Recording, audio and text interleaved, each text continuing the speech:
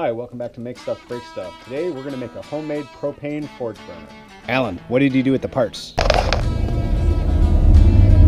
parts we're going to need for this project are a piece of 1-inch cast iron pipe, a 1-inch to 3/4 inch reducer, a 9-inch piece of 3/4 pipe, a 1.5-inch to 3/4 inch reducer, a 1/4 inch ball valve, a 1/8 inch pipe, a 1/8 inch to 1/4 inch bushing, a 1/8 inch end cap, and optionally some MIG welding tips. The burner configuration is going to be as such. We're also going to need an assortment of tools, a couple of wrenches, a center punch, a drill, and an assortment of drill bits. If you choose to go the MIG welding tip option, you'll also need a tap. The first step is we're going to assemble the cast iron pieces.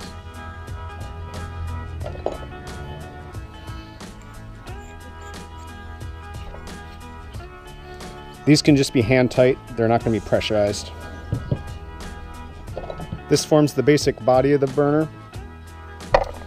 Here at the 1.5 to 3/4 inch reducer forms the venturi.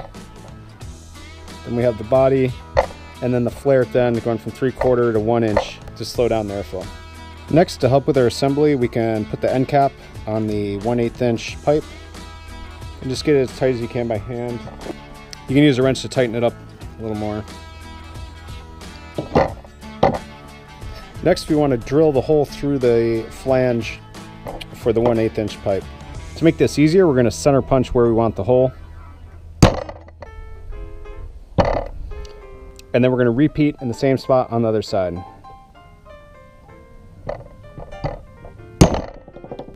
Now, for drilling this hole, I would recommend starting with a small pilot hole and then step up through your drill bits to the final size. It should be approximately 10.5 millimeters for the 1/8 inch pipe.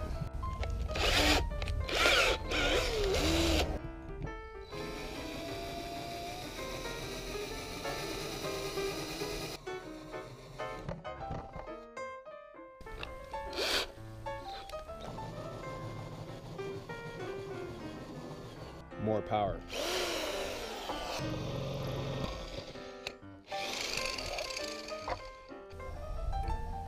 Good enough for government work.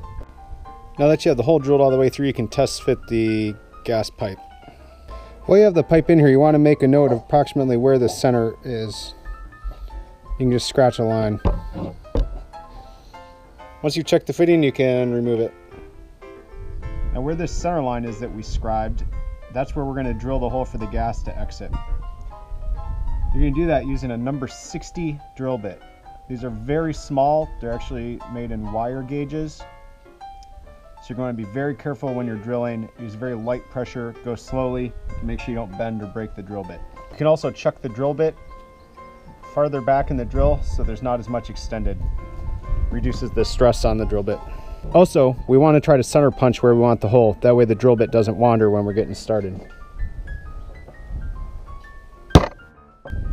A tip on center punching, never strike a second time until you've double checked and made sure the punch is still in the correct spot,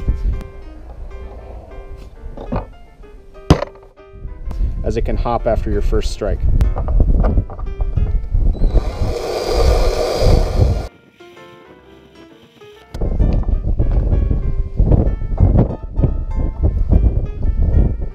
Now from here we have two options. We can either proceed just with that hole, which is what many people do and it works just fine, or we can drill the hole larger, tap it, and put in a MIG welding tip. That helps to direct the gas a little more centrally down the burner and helps it perform just slightly better. I'm going to tap it out and use a MIG tip just to show you. I'm using an M6 tap and recommended drill bit size on that is 5 millimeters.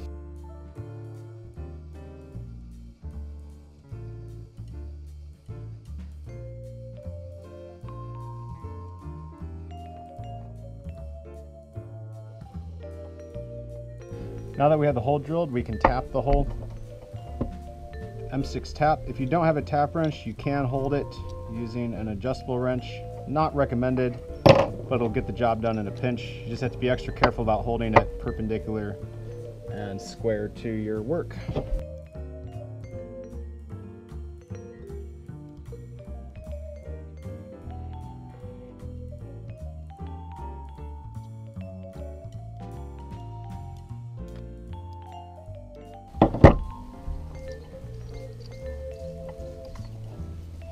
Not a perfect thread, but it'll get the job done. Next we can test fit the MIG tip.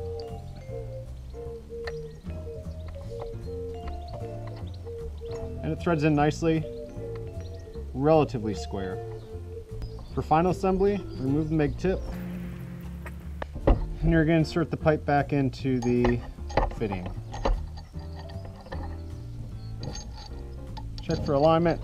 The hole should center up with the main body of the pipe. Then you can turn it 180 degrees, line it up. To attach the MIG tip, we're going to unscrew the reducer from the body. We're going to wrap some pipe sealing tape around the MIG fitting. This helps seal it, and also if you suck at cutting threads by hand like myself, takes out some of the air. And then you can just thread it in with a pair of needle nose pliers.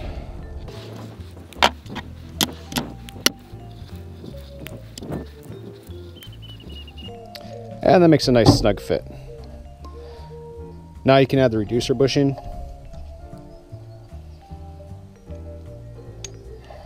Snug that up with a wrench.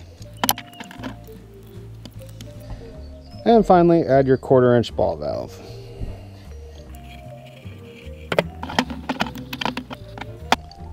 You'll notice that this spins kind of freely. What you can do, you can solder or braze this fitting, or just add some wire to keep it from spinning, but you want to make sure that the MIG tip, or if you're just using this hole, that's aligned straight down the pipe. As you may or may not be able to see, we've got the MIG tip pointed straight down the body of the burner, and we're going to try to solder this to hold it in place. Now this is not going to be a professional soldering job by any means. It's just be more of a hack job. We're probably just going to end up with a big glob of solder on there just to hold it in place. But we'll see how it goes.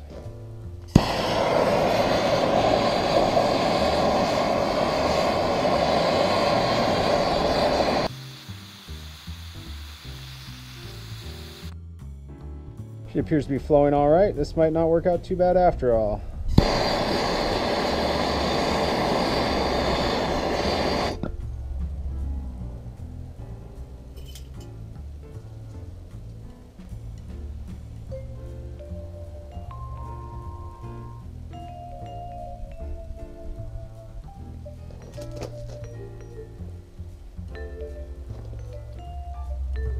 All right, the burner is cooled off, and as you can see, that's nice and secure. It's not going to spin anymore on us. Here's a look at the final burner. It should be powerful enough to heat up most home forges. Well, thank you for watching. Alan and I had a great time building this gas forge burner today. We hope you found it useful and insightful. We look forward to getting the forge up and running in our next video. Thanks for watching, and please don't forget to subscribe and like.